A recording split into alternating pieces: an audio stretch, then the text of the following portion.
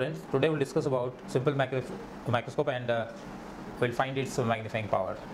So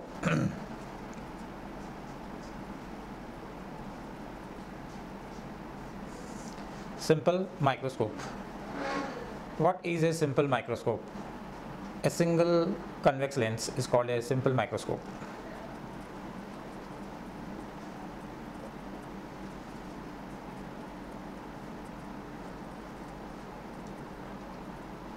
So if you have a single convex lens, this is called simple microscope. Now what is the principle on which this simple microscope works? Basically, microscope is used to magnify the size of the object. That means if you see the object and through the lens, the image found is magnified. The image is magnified. That means the object's size is increased when you see through lenses. And how it is possible, on which conditions the microscope has magnified image? Now we know that in case of a convex lens, if we place an object within focus, then only you have magnified image, okay, and that image is also virtual and erect. So if I give an example of this, suppose that this is the optical center, I place an object, suppose this is the focus, I place an object within focus, then this object, say I call this as AB is the object. Then what will happen to this object? You can see here that I will draw the image this way, okay, this way, and it will pass through focus. This distance will be same. Suppose that this passes like this, and because of refraction, this will pass through this side. If I extend this ray in the backward direction, it will go something like that, and I will take another ray passing through the optical center, and we know that any ray passing through optical center will not get deviated, it will go straight. So it will go straight like that. So this side it is diverging in nature, so these two rays will never meet this side. But if I extend this ray in the backward direction, obviously it will move like that, like this, and it will meet somewhere here. You can see it will meet somewhere here. So here the image is formed. This image is suppose A dash and B dash. Now now you can see that the angle it softens at the eye. If eye is very close to the lens, this angle is suppose theta, okay, this angle is theta. Then you can see that the object is of this size and the image is of this size. That means the image is magnified. So this is the principle on which the microscope works. That means the object you to view through microscope has to be within the focal length of the microscope. So therefore, when you use microscope, you have to adjust the length of the object and the distance of the object from the lens. Then only you can see this image, that is, it is magnified, virtual and erect. This is the nature of the image that is formed. So we'll use this to find the magnifying power of simple microscope. Let us derive the expression for magnifying power of a simple microscope. Now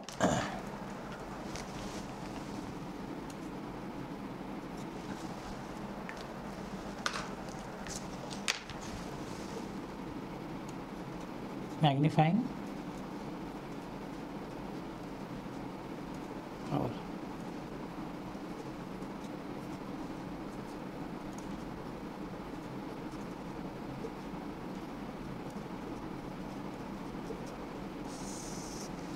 Magnifying power of a simple microscope. Let us consider. So first of all, we'll write the definition of magnifying power.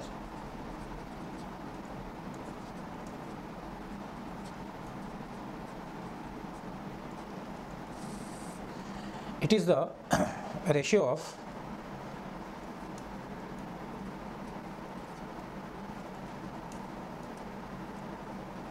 of visual angle subtended by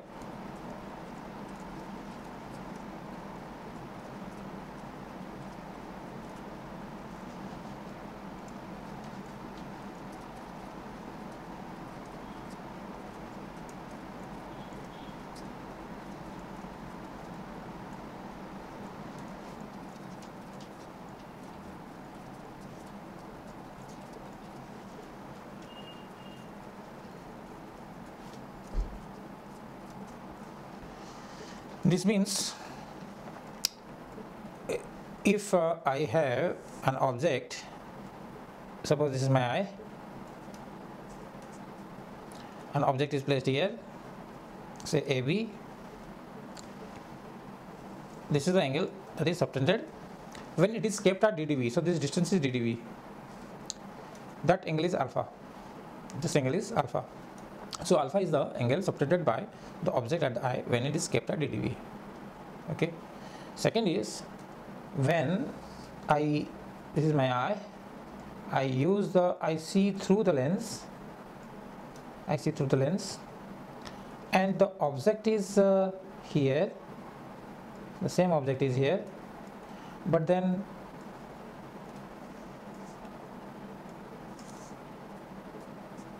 this image is suppose formed here, A dash B dash. Now what angle this object subtends at the lens is the same angle this image also subtends at the eye. Suppose this angle is beta. Now the angle that is subtended here beta and the angle that is subtended here is alpha. The image that is subtending angle at the eye when seen through lens, see here, it is the ratio of the visual angle subtended by the image at the eye when seen through lens, that is beta, to the angle subtended by object at the eye when kept at dDV. That means magnifying power is basically the ratio of beta by alpha. In this case it is the ratio of beta by alpha. So magnifying power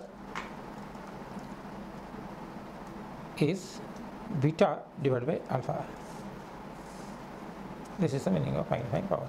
So let us derive the expression as we have drawn the picture there, that magnifying power of simple microscope is beta by alpha. This is what we have to find. Now if I see the diagram, okay, let me draw the diagram once more.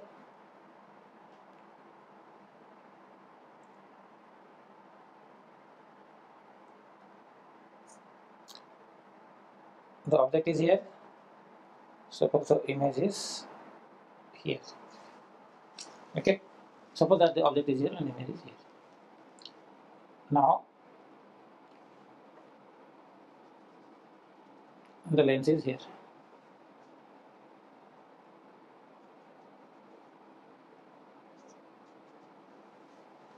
Now the angle it subtends is beta. This is A, this is B, this is A dash, and this is B dash. If this point, actually the diagram should be here only, the lens should be here, but okay, this distance is very less. Now in this triangle, tan beta from which triangle? A dash, suppose this point is O, then tan beta is A dash B dash divided by A dash O, which is same as AB by AO. This is the object distance, so I'll write U. This is the image distance, I'll write V.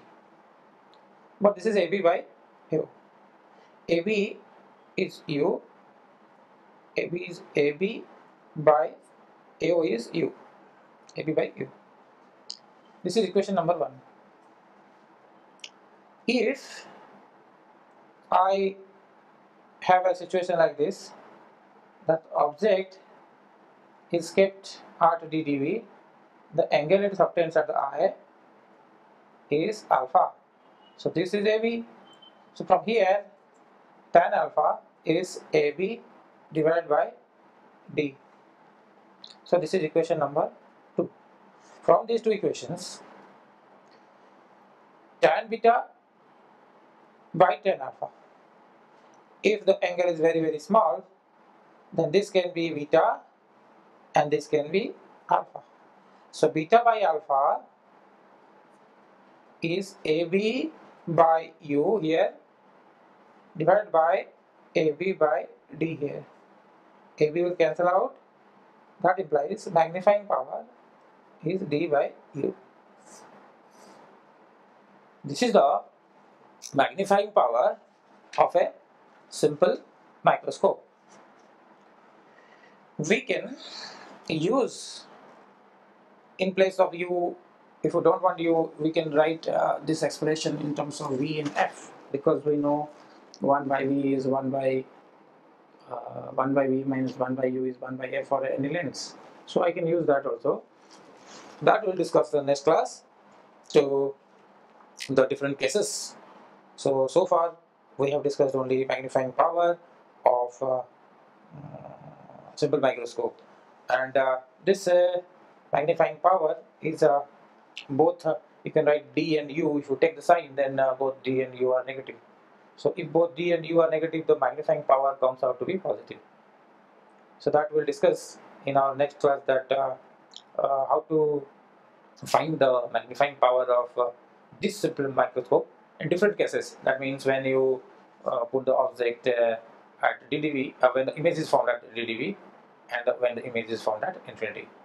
So where you should place the object so that the image is exactly formed at DDV and at infinity, because these are the 2 points, far points and near point. So you can see the image of the object formed. So there we'll see these two cases in our next video.